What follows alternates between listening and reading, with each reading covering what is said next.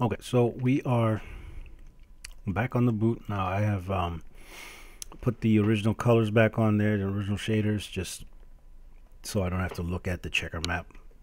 But it is UV'd like it was before, so we're going to continue from here. So what we're going to try to do today is just project some of the details that are coming off of the scan onto our mesh. Okay, now the first issue we're going to run into is that if you remember back near the beginning of the series, we actually used a GPU cache for our boot, and the reason that we did that was so that we didn't need to have, as you can see as I select it, we have no selected polygons. So this thing is actually not sitting in this file, it's just like a reference to it in the file. So we did that to lighten the file for one, and also make things move a little faster, especially with quad draw and what have you. By exporting the original boot into a cache and then bringing the cache into this file, we got a much lighter file and a much more responsive file. Problem with that now is that we cannot use this GPU cache to project our details onto our modeled boot. So you could either just export your boot into a new file and then import the original scan into that file, or you can just bring the scan into this file, which is what I'm going to do. So I'm going to hide this GPU cache one. Okay, and then I'm just going to import. Oops, let's do an import, and we're going to import. Where's my scenes folder? And boots. And if you remember, we saved out a file with that scan in the correct position. That way we can use it. We could use it again. So I'm just going to import that boot scan file and give it a second. And here it is. And now you'll notice that when I select it, I actually do have faces and inverts and whatnot. And it's what is it, 1.8 million polygons. So the file would be a lot more sluggish now. But we're only going to do this just so we can project these details. Okay, so I'm going to isolate the scan and the upper part of the boot here. Okay, so you can see that obviously they occupy the same space because we modeled our boot off of the scan. So what we're going to do is go into our rendering menu set, and under lighting and shading we have a transfer maps. So this is the dialog that you would use to transfer some of these details. So the target mesh, because I had this selected, I call it panels, is the shape node of that has been input into the target mesh. So the target mesh is the one that we want to project details onto. The source mesh we want to be our scan. So I'm going to select my scan here. I'm going to add that as my source mesh. So we're grabbing the details from that mesh to then project onto our mesh. Okay, and by default, if you click normal, there's already a normal map selected here. So by default, so I'm just going to remove these because they're not there by default. So then I'm going to tell it where I want to save this. I'm going to give it a format, in this case TIFF. So I'm going to put it in my source images folder. Leave all this checked on here.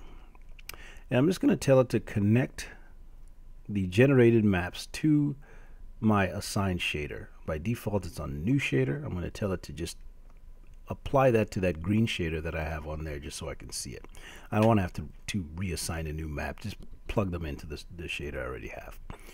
And then everything else, map width and height, depends on the size that you want. I went 4K because I can always make it smaller, right? Keep aspect ratio should be on. And then I left this at world space. We'll see how that works. Now, you know, there might be a little bit of trial and error that you got to do to get them just right. So that's one of the things that you can play with. Sampling quality, default is low. I've set mine to medium. Now, bear in mind that as you go up between, you know, low, medium, high, your projection times are going to increase quite dramatically. So even at medium at 4K, it takes quite a bit of time, at least on my computer, which is kind of old. So you can decide what works for you. You're probably gonna have to do this multiple times with different settings to see which ones give you the best results. Back up top here at the target meshes, you can, so basically the way that this works, I'm going to just deselect everything here. There's a search envelope. By default, this is set to 0. So the search envelope is how far out from the mesh it needs to search for details. So right now the display is set to mesh. If we set the display to envelope, it's actually showing you that envelope of where it's going to look for the details. So you can see that some of these details fall outside of the envelope. So let's go 0.1, and you can see that the envelope gets a little bit bigger. Okay, so it's going to search out to 0.1 units, which I believe the default is centimeters. So it's going to search out that far. Let's go 0.2. Oops. And we're gonna go out to there. Now you don't wanna overdo it. I think this will probably work. And again, this is one of those trial and error things that you might have to do multiple times until you get something that works. Okay, so and these are the different kinds of maps that you can output. Right now we're just worried about the normal map. If you want to do a displacement map, you can do that as well, but we're just going to worry about the normal map for this. So once you've set the settings the way you want in advanced options, I don't really mess with this at all, honestly, but feel free to experiment. So once you have all that set, all you need to do is hit bake or bake and close, and it's going to go through and do it. So I'm not going to make you sit here and wait for me to do it. So I will run it, and then I will be back and we'll continue from there. So once the normal map has been generated, it attaches it to that existing green shader that I had on there. And as you can see now, we have a lot of that detail now attached to that shader. Okay, so obviously there's going to be some issues here and there, like this will probably need to be cleaned up. Little things like that. But overall not bad. Now obviously things like laces have been, and the lace loop things have been projected on there. You'd have to go in there and adjust that normal map. Say in Photoshop, you've got some issues like here where it couldn't get in there because it was just sort of a solid mass in there. You know, these are easy things to just erase from the normal map in Photoshop. So that is what I would do. So overall not bad.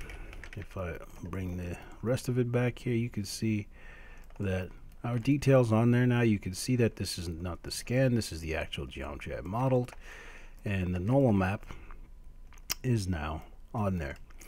And what does the normal map look like? Let's go ahead and look at it.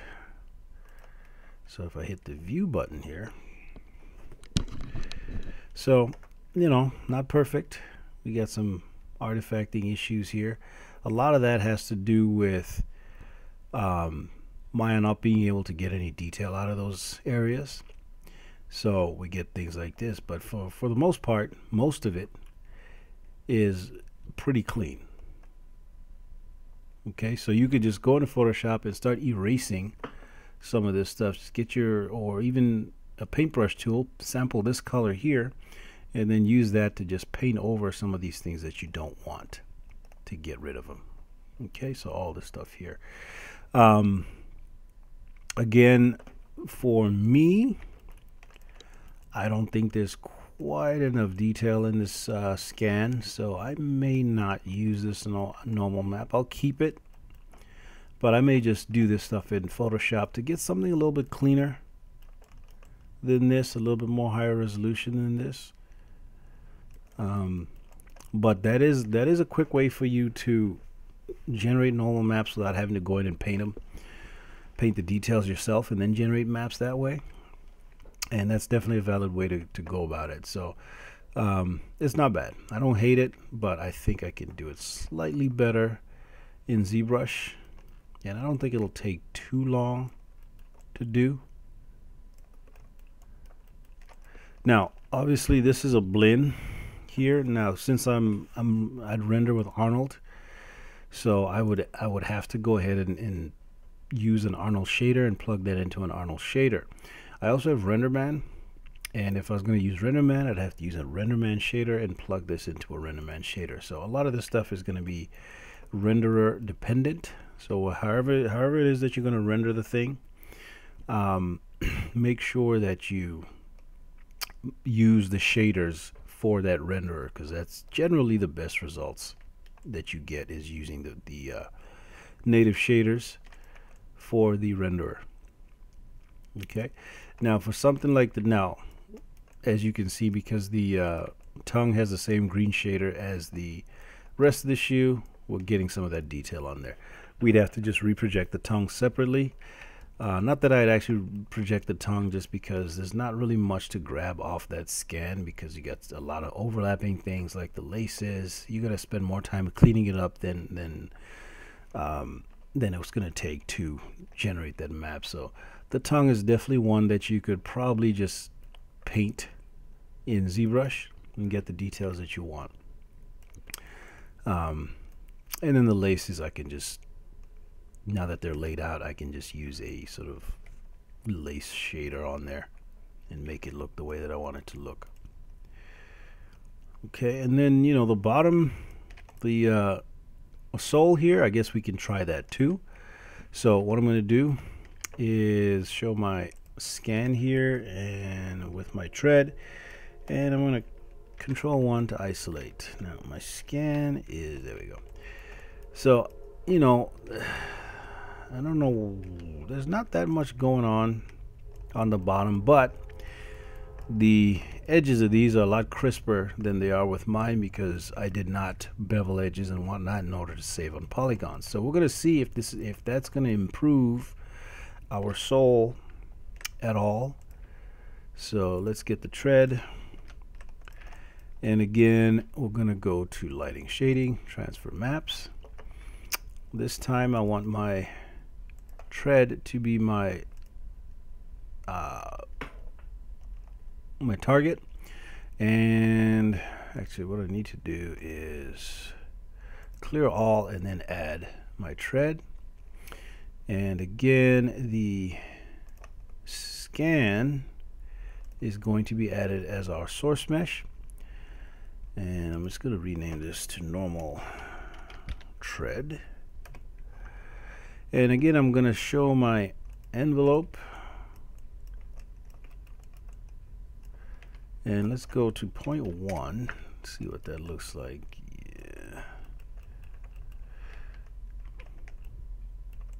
Yeah, let's keep it at 0.2 in this case. Hope that it's not too much. And I'm going to leave it on a sign shader again. This one, you know what, I'll just leave it at 4K again, medium. And see how that ends up looking. By the way, map space, tangent space. So when you're dealing with normals, generally use tangent space. I guess object space is one of those rare occasions. If the object is not going to be moving too much, you could probably use object space, but I tend to just do it in tangent space. Okay, so I'm going to turn off my envelope here, and again I'm going to run this, and then I will be back when it is done.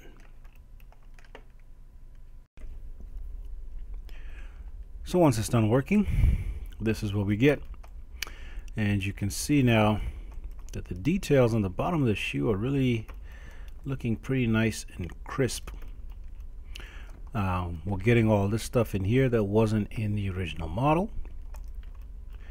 We're getting the Vibram logo showing up here now. Just the edges of these treads here seem a lot crisper, a lot nicer. Okay, so now with regards to the logo here, I'm probably going to just erase this part of the image, just because I don't own. I don't have any rights to use their logo. I don't know if that's a thing, but I'll probably just erase it to be sure. But other than that, I think this came out really nicely. So it's pretty much the way they do it in video games, where they project these details onto a low resolution mesh just to make it look like a much higher resolution mesh. Okay, this in the end will probably be smooth, so if I hit 3 to smooth it, that looks pretty good to me. So again, let's look at the bump map, or the normal map I should say. So that one came out pretty well. Oops. That one came out pretty nice, pretty clean, very nicely done. So I'm going to keep that one. I'm going to keep that one and use that, and just plug it into an Arnold shader and call it good. I think that'll be more than adequate for my uses. So definitely something that you should, think about doing. Now, for the rest of the texturing process on the sole, is going to be dirt. There's going to be whatever. I think I'm going to either do that in ZBrush or in Substance Painter. Haven't decided yet, but we'll get there when we get there. But as far as a normal map, I think this is pretty darn good.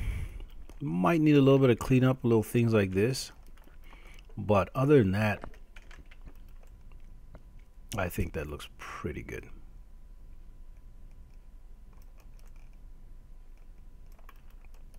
Okay, so that is the tread, and then of course the tongue will be done on its own, and the laces as well. But for now, I think that looks pretty good.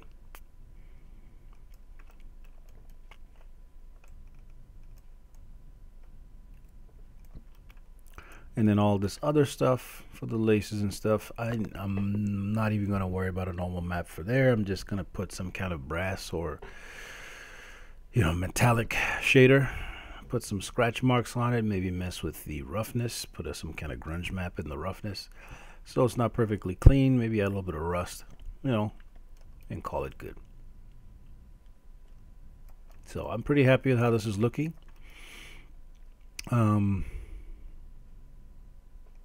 We'll just keep going and keep working on this till we get it done. I would like to put a pretty nice texture on the upper of the shoe here, sort of worn down, well used boots that have different dirt and blood and whatnot on them. So that should be pretty interesting to do. And then the bottom of the shoe here will have dirt, and maybe I'll stick some gum or something in there just to make it interesting. But so far I like where this is going. Now that I've done all this projection, this boot here I'm going to delete again, just because if I save this file with it in it, it's going to be a huge file. So I'm going to delete that, and now I can save it and not have to worry about that big 1.8 million polygon boot being in my scene. Okay, so that should be about it, I think, for this video, and we'll see you in the next one.